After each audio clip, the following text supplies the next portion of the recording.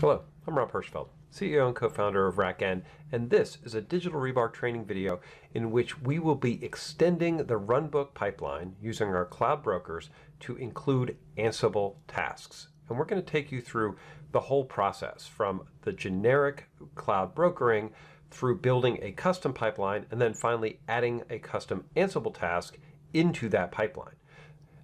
The whole process will take about 20 minutes, but I want to break it down into the individual steps so that you get a good idea of how to duplicate this behavior, because it's super powerful. The simplest thing that we're going to start with right now is we're going to start with training one cluster, and we're just going to use Linode as the basics. I've already set up my Linode cluster. We have other videos for this that I would strongly recommend that you watch. And for this, what we want to be able to do is just build a very simple cluster. We're going to use our base. We're going to set our pipeline to just universal application base. This is our generic pipeline. Our other settings are going to be fine. Create a little bit of color here, green, and a unique icon for us. Make this easier. This is our baseline. So following this process, I'm going to automatically build a single machine cluster that runs the generic cluster provision. There's nothing special about this. It's designed to be a very generic option. And if I start chasing through what's going on behind the scenes a little bit, you'll see that I'm using the Linode broker. I can check in on the Linode broker. I can see that it's actually running something now. And in this process, I can jump in and see that work order being processed and check in and see what's going on. So in this case, I've gone from my cluster provisioning request all the way through to the actual Terraform that's running that request. And in the process of building this cluster, what it will do is it will assign that initial pipeline for me to follow. So once it gets to a point where it's created the machine, which will happen in just a moment, there we go, I can come over into the Machines tab. Here's that machine created for the cluster. So training 1 is the cluster, 0 is the first machine. And you'll notice here that we have assigned this pipeline universal application base. That was the pipeline that we asked for, and it's one of the standard ones the system starts with. And cluster profile, which has unique things about the profile. Once the machine is created, it's going to check in to Digital Rebar and then start that pipeline. And you can see it's going through that process right now. If we expand up a little bit, we're at universal start. It'll progress from there. This pipeline automatically switches over to the universal runbook, which is what we're doing. It's going through that process. Universal runbook includes a Linux package updater, so that takes a little bit of time. We can actually watch that go as it does a, for CentOS, an EPEL install or a yum update or a apt-get update process. But for now, we've completed a very simple generic machine bring up. And so that is now a system that's gone through that runbook, which isn't very useful because it hasn't actually built anything that you've controlled or added. It's just created machines in the cloud. In itself useful, but not complete. One thing to note here is that we have done a Terraform, and then now we're about to do the Ansible part of that connected infrastructure. So let's look at how to do that process in Digital Rebar. What I want to do is create my own version of that pipeline. The pipelines are actually profiles, and what we're going to do is look for application base here. So here is my universal application base profile. You'll see it's locked because it came in, and you can see I've been playing around a little bit and rehearsing and getting ready for this training. So we're going to start from this application base profile, and actually what I want to do here is just clone it. So we'll clone this profile. We're going to call this one training. We're just going to call it our training pipeline. It's excellent. And we can give it some more interesting colors. We'll make it green, give it dashboard. I don't have the required and optional or some things that we've inherited from the universal application. I'm not going to worry about those. And we're going to give it a good description. There's our training. And what you'll notice here is, here's my universal application. It's not application based. We've renamed it. It's called training. And then in this, here's this runbook workflow that I described. So my pre-runbook pre-flexiflow, that means I'm injecting this Linux package update tasks before I do the work of the system. That makes perfect sense from that perspective. What I really want to do is in this, I want to inject a task to do the Ansible work that's necessary. And to do that, what I want to do is I want to say during our FlexitFlow, runbook during FlexitFlow, and now I can add in another task. So we have a task called, let's see, I think it's Ansible local, let's see, Ansible Playbooks, Ansible local, we're going to look this up in a second, local Playbooks, confirm that I did the right thing. This needs to be a task that's in the Digital Rebar system, and it will be added into this workflow. And this is really important. Instead of adding your own workflow and building your own thing, what we've actually done is taken a profile, so parameters have defined in configuration additional work that needs to be done during this pipeline. And that is going to be really simple, so we're adding that. So now, before it starts, we're going to run our package updates, then we're going to run this runbook during workflow. That looks great. I want to make sure that this is here, so that's always a useful thing to double check. Otherwise, this is good to go. We should have a task for this Ansible local playbooks, if I spell everything right. Let's see. I'll just search for Ansible. Ansible Playbooks local, so I did do it wrong. Easy enough to fix. Come back over to my profiles, look for training. Here's that. And I do need to go in and fix that. Let's see. Oh, sorry, it's not training. Universal application training. I have to go to the pipeline. Training is actually the clusters profile. And here we want to set the correct task to execute. So that's much better. Save that. Looks good. So now let's go ahead and start that pipeline. Now, remember, it's universal application training. So we go back. We're going to build our training 2 cluster. Linode again. Cluster base is perfectly fine. That's going to build the cluster. But this time, instead of using the generic pipeline, we want to go in and we want to do our training pipeline. So universal application training pipeline is exactly right. Other changes are not necessary. We'll give it some different icons here. Ticket, and run this one. So now when the system runs, instead of it starting the universal application base like we did for training 1, so here we set that generic one. Now when that machine gets created, we are going to create the pipeline that I just added, my universal application training pipeline, and that when it runs runbook, we'll inject the Ansible tasks, and we'll get to see that happen in just a second. Let's check on the status. Work order is moving along, just about to create the machine, so this looks very nice.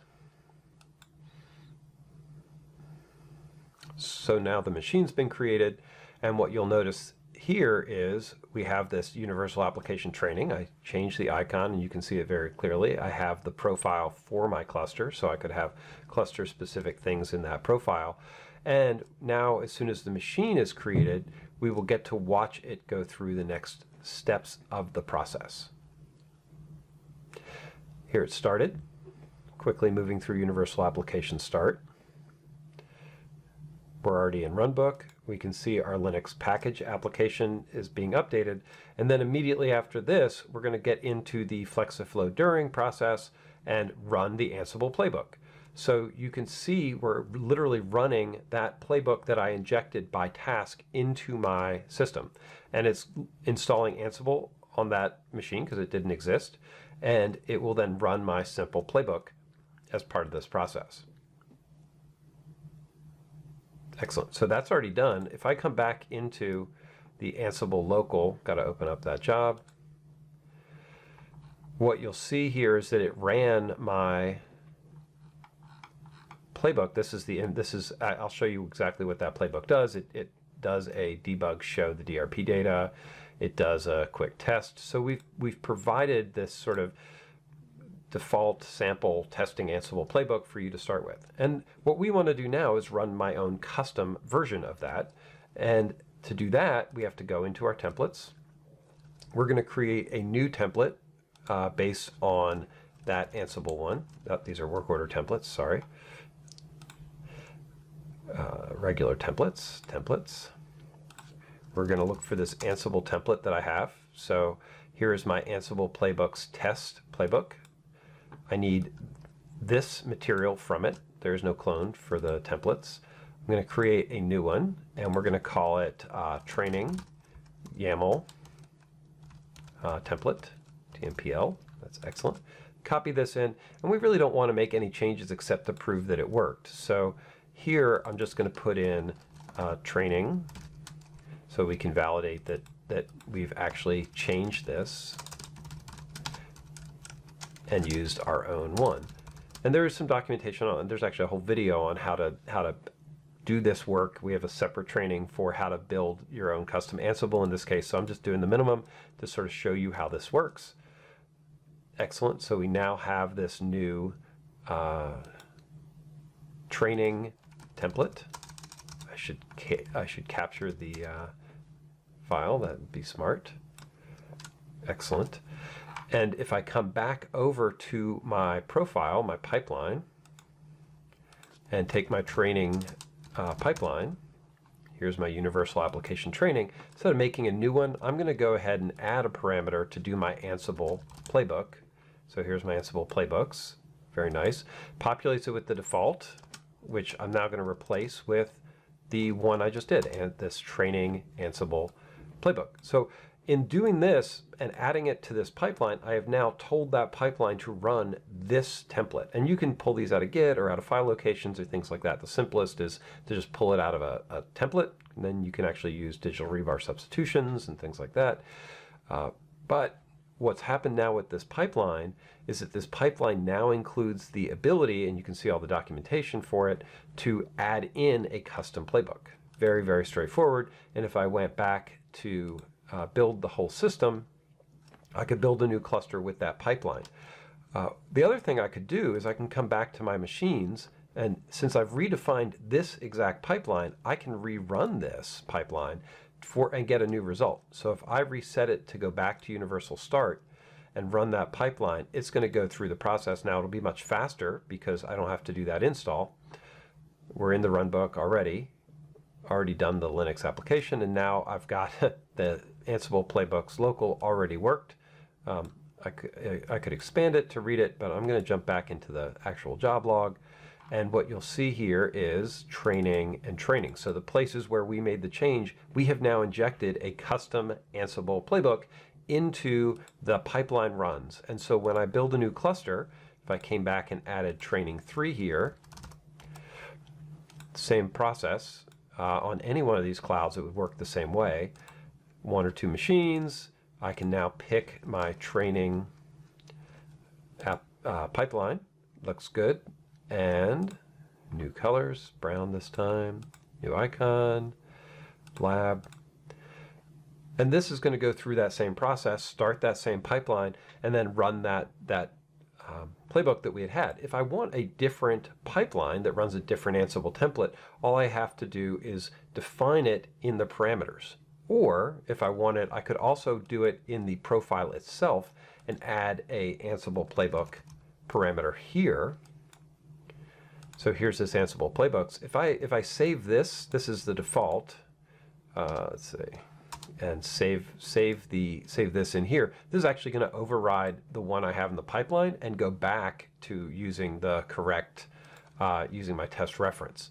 So the pipeline is going to provide my basics. I do always have the options to override those behaviors and change them and have them be specific. This is the power of how we've defined infrastructure pipelines using the configuration mechanisms, because I can actually add in to a pipeline and have it site specific, and then still have completely generic behavior. Incredibly powerful way to reuse automation and infrastructure. And normally what I would do next is I would take these simple pieces and I would create a content pack, and that would become a component for my unique infrastructure, my team.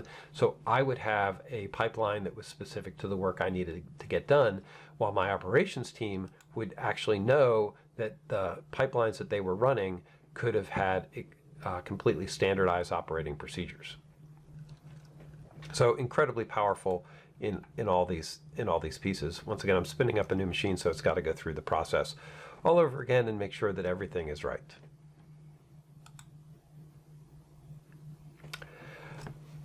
So that was pretty simple. Overall, we really didn't have to do much work to add in custom Ansible into a standard infrastructure pipeline. And at this point, I now have 3 machines that have run through, 2 using the standard pipeline, 1 using my default. And if I'm done now, I can just clean up and have the system remove all of that infrastructure and take care of my housekeeping for me. Super powerful. This one is really so simple. I hope you can go through and replicate the experience yourself. You're just copying that one universal application profile, cloning it, including the Ansible Playbook task, and then overriding it with a template that you create for your own Ansible injection. Very, very simple. If you have more questions, please come join our community on Slack. Just ask us questions. We really do want to help you get this working and help you collaborate around infrastructure for your own company. Thanks.